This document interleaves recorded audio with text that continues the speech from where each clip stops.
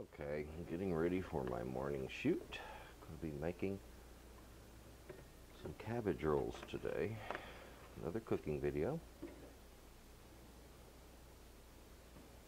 And I do believe I need a little morning coffee.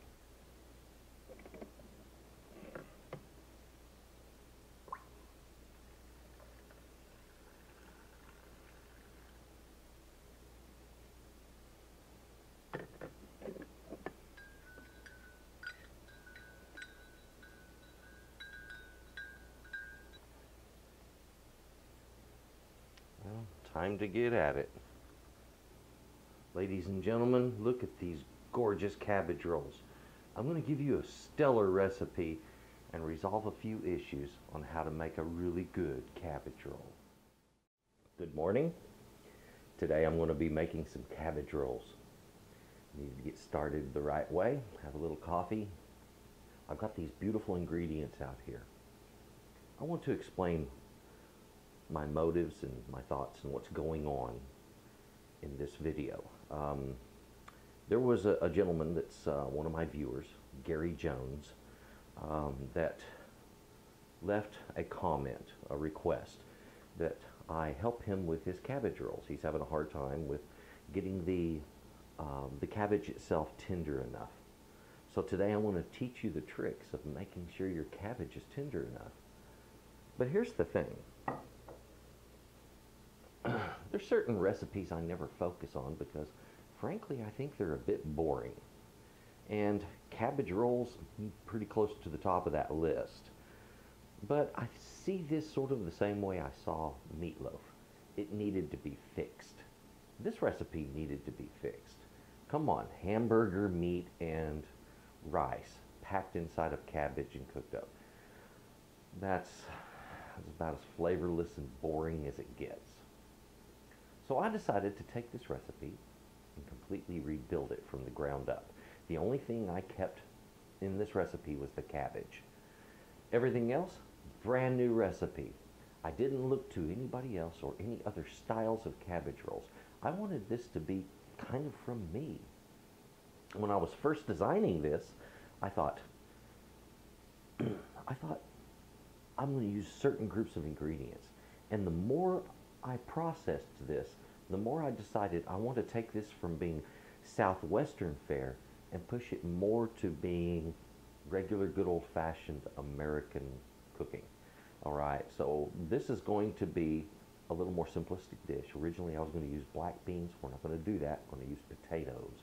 And I've got some other wonderful stuff out here. This isn't your boring recipe of hamburger meat and rice. This one's delicious. So much so that those that I had do my test tasting were clamoring for more, and they asked me to please, when you make this recipe, please bring us what you don't eat. Bring us the extra. They wanted more, and they wanted a lot more. And that was really neat to see because, you know, the reaction of people when they first try something kind of gives it away.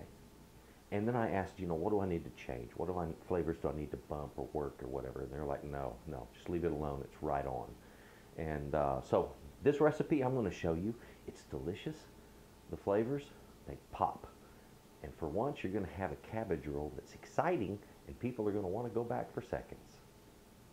So let me show you the way I do it. This is cabbage rolls my way. It's going to be good.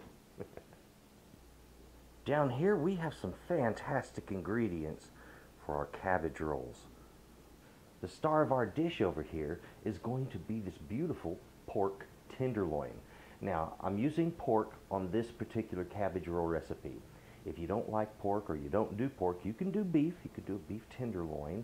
You're looking for about 1.5 pounds of it, or you can use a nice steak, but go with something super tender. Also, you can use a spiced beef sausage for this instead of the pork chorizo. Now, back here I have one medium cabbage head. Really, this recipe, I would say go with a large one. Also, you're going to be using some potato, tomato, and some chopped green onions. In addition, I've got black pepper, oregano, onion, and some salt that we're going to be putting in this dish. So we have a whole exciting array of beautiful ingredients ready to get cooked up. When you have a cut of meat that's very delicate and tender, I recommend that you partially freeze your meat. Don't freeze it all the way. It still needs to have a little movement to it, but it'll firm it up when you partially freeze it and make it a lot easier for you to make very good clean cuts on it. Okay? So that's what I have done here. And what I'm going to do is I'm going to take this whole thing, let me stack these up, I'm going to make dice. Now this tenderloin is so tender it's very difficult to cut. This is the reason I recommend that you go ahead and partially freeze it, because it makes making dice so much easier. So small dice, 1/4 to 3/8 of an inch square, if you can get that out of it, okay? Now folks, as with everything I teach on Texas Cooking Today, it's all about the setup method. I've gone ahead and halved my tomatoes, washed out the seeds. I've removed any rough parts on my onions and cleaned them, removed the roots, and peeled my potato. I just have to dice all of this out. So you'll know, when you're going to dice tomatoes, do yourself a favor and just cut that sucker from the inside out. Your knife will cut through the skin so much easier if you do it this way, alright? And now all we're going to do, turn this sideways, I'm going to make some beautiful little dice with these, the same way we did with our meat.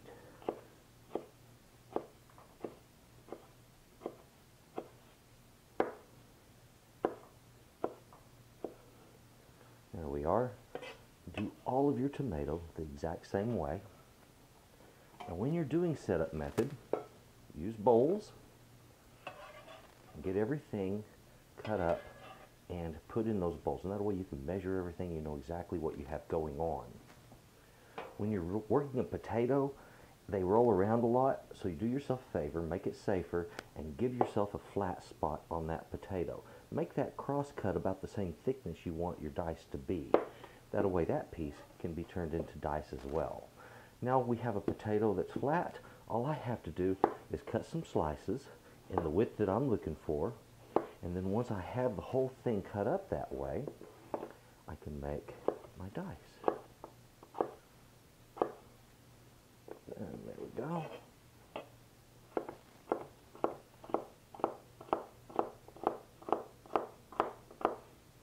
There we go, ladies and gentlemen. Nice, smooth, even dice. And those are going to cook up even. You don't want your potato dice to be too large, because your potato is going to be the one thing that takes the longest to cook in this recipe. Same with all of our other ingredients. We want to go ahead and get it put in a prep bowl. Now I'm doing all of this, but I'm just kind of giving y'all an idea of what you're looking for when prepping out your items. And the same way on these, we're just looking to make nice, even cross cuts. Nothing special.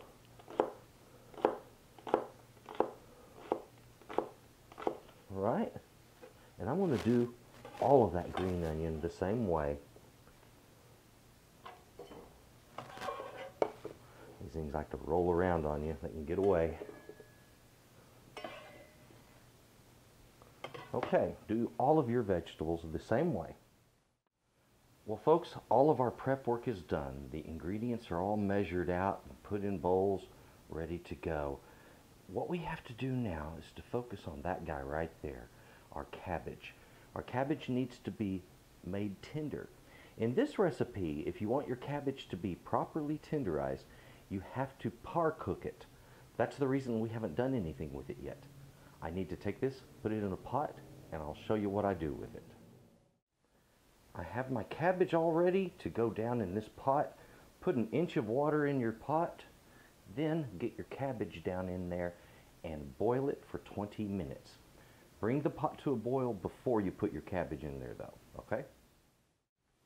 Now folks, as I'm waiting for my water to come to a boil on this front burner right here, I wanted to show you different items to cook this up in. After we make our cabbage rolls, we then have to cook them down, and I want to do that in the oven. Now here is a simple oblong pan that works great. That's what I'm going to use this time. The last time I did this, which was the first time I created the recipe, I cooked them in this, but I had to double stack them so that I had some on top, some on bottom. Some were cooking in liquid, others were cooking above that, which was cooking in liquid. So, and the thing of it is the cabbage rolls themselves give off their own juice, okay, their own liquid, and they're going to be delicious, but I want all of them down in it. So this time I'm going to use a little shorter dish that's larger, and that way I can get the results I'm looking for. Now I need something that I can cover or that has a cover. This doesn't have a cover, so I'll be using foil on it. As we wait for the cabbage to cook, I'm going to go ahead and combine my other ingredients here. First thing I need to do is to work the chorizo through my pork well, and this is just basically combining ingredients. The beautiful thing about the chorizo, number one, it has spices in it, flavors, but it also brings fat to this dish. This dish seriously needs the appropriate amount of fat. So you can see how the chorizo kind of clumps up in single spots, and you have to really kind of force it to spread itself out, okay? The first time I did this, I did it with a fork, and I didn't find that, frankly, any easier than I'm finding using the spatula, which I decided to try this time. Okay, so we're getting kind of an even spread of that fatty sausage. Isn't that beautiful? And I'll tell you what, the smell I'm getting from this right now is just fantastic. Let's do ourselves a favor and go ahead and work the spices through this. I'm going to sprinkle them all in.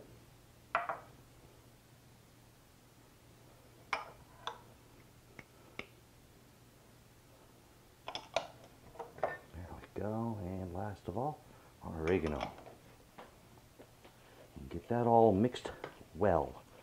The same way I did with the chorizo, I want to make sure that is truly spread throughout. You don't want somebody biting down into a big clump of black pepper all in one spot. That would be very unappealing. So it's all about quality of the mix. One at a time, you can work your other ingredients right down in here. And I guess you don't have to do them one at a time. You could do them all together.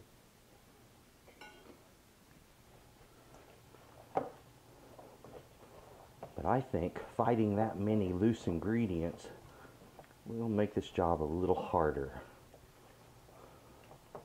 Why compound things, huh?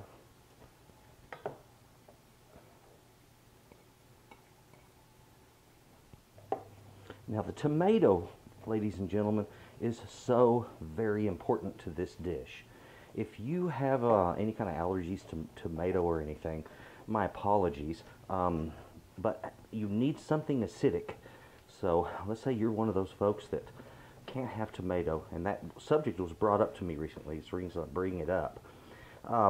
You want to find something else that is somewhat acidic that you can put down in this. So find another fruit or something like that that isn't too sweet, that has good acid to it, and you can put it in here. Or you can just simply add in a little bit of lime juice or lemon juice, and not much. It'll only take, just a tiny amount, a teaspoon or teaspoon and a half, either. The tomatoes release their citric acid, and it brings other flavors to the surface on this dish. As you can see, we got a beautiful mix coming together, huh? How's that for a unique filling for cabbage rolls? Now there it is. We have that finished up and ready to go right down into our cabbage rolls. Look at this, folks. This is absolutely, absolutely delicious looking, and we haven't even cooked it yet. Water is boiling, so the cabbage goes in. It's as simple as that. Cover it, give it 20 minutes. This has been 20 minutes in the cooking.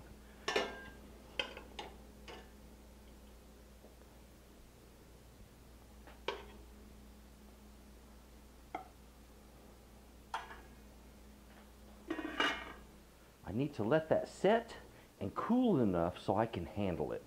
This resting time is good because it allows some of the inner leaves that are not yet fully cooked out to start doing that. Now what we've done here is we've done par cooking. Ladies and gentlemen, par cooking means partially cooking. Okay, so we've partially cooked this head of cabbage. Now it's going to be easier to work the leaves, and later on when we cook the cabbage rolls, the cabbage won't seem underdone when it's cooked. It'll be fully cooked. As my cabbage is cooling and doing its thing, I'm just going to lightly coat the bottom of this pan with some olive oil. So what I'm doing here is just going to give a little flavor. It's also going to give a nice release. I don't have to worry about sticking or anything. The next thing I do after I make my rolls and put them in here, I'll drizzle that olive oil again. And that just kind of gives it a nice overall texture when it's all done. And you'll see what I mean when they come out of this pan. The suppleness and everything is just unbelievable. So we do this the right way and we get a very, very special cabbage roll. My cabbage is getting a little cooler. It's still hot, but it's cool enough that I can touch it without burning myself. Now what I want to do is take a paring knife and slice my leaves away from this core. So I'm just going to cut in a circle like this. But remember, never cut towards yourself. So we're going to make this cut and then turn it and make a little more cut. Okay, so let's do it that right way there. That way we're always cutting away from ourselves. Remember, cabbages can be a bit firm. And you do this way, what will happen is these leaves will simply fall away from the core. And it makes this a lot easier. One at a time, I can just take these and pull them back. Start with the last one, the outer one, work my way in. I just made another circular pass around the core with my knife, and I'm extracting that. So now the rest of my leaves are much easier to get to. However, the inner leaves are going to fight you a bit more. They like to grab a hold of each other a lot more. So just gently work them apart. There we go. And rolled up nice and pretty.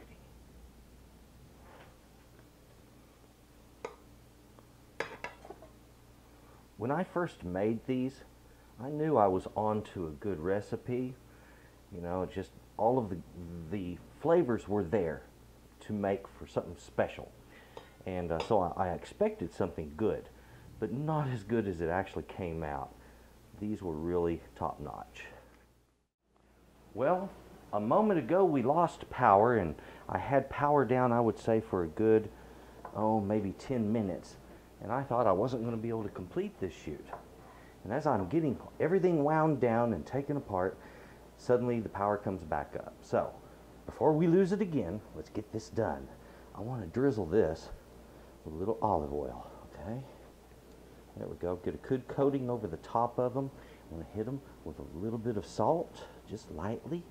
Doesn't have to be extreme. Okay? There it is. We have our cabbage rolls ready to hit the oven. Go ahead and make sure your oven is preheated, 350 degrees, and you'll have a delicious treat very, very soon. I'm putting the foil over my dish.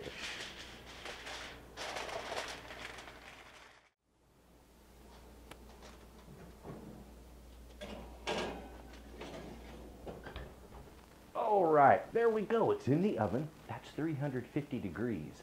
Give those about 50 minutes. Once they're done, we're going to take them out, give them about a 10-minute rest, and then they're ready to serve. Folks, I'm looking forward to this. And once you've tasted them, you're going to see a dish disappear real quick because everybody's going to eat them that fast.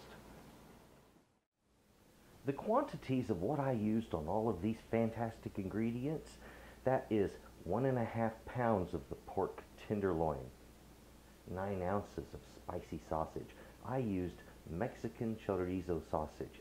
Good flavor, and it works really good in this dish. Back here, I have a head of green cabbage.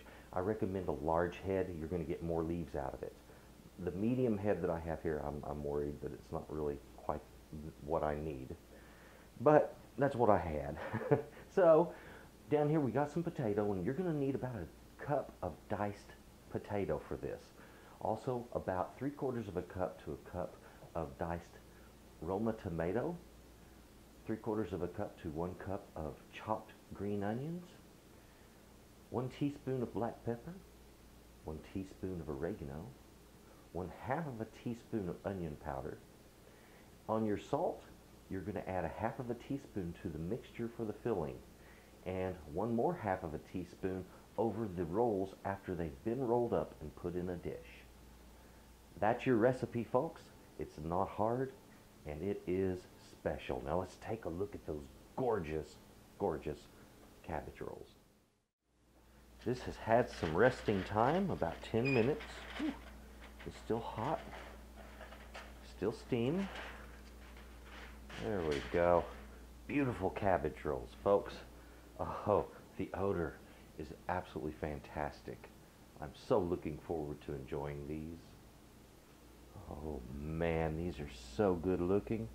We'll pull some from the very center here.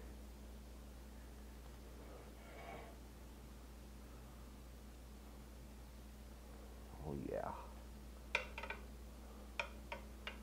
One of those big ones.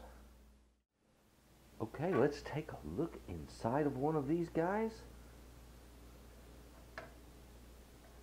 Oh yeah. Looky there, folks. Isn't that beautiful? That's what we're looking for right there. I've been enjoying this.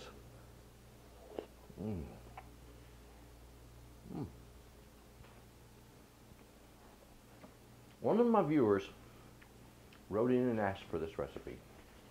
Gary Jums, there's your second shout out.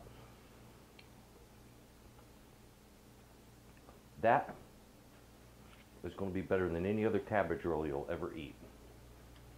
Guaranteed. Flat, delicious. These ingredients work together perfectly. There's a beautiful harmony. And when you try it, you're going to see what I mean. I'd like to say thanks for watching. Please check out the channel, subscribe, you know, all of that stuff. Click the like button if you enjoyed this. Also, if you have questions, comments, if you have a request, you've seen what happens, drop it down there in the comments box. I love to hear from you, and many times I will reply. Folks, have a good day. Enjoy your cabbage rolls, and have a good one.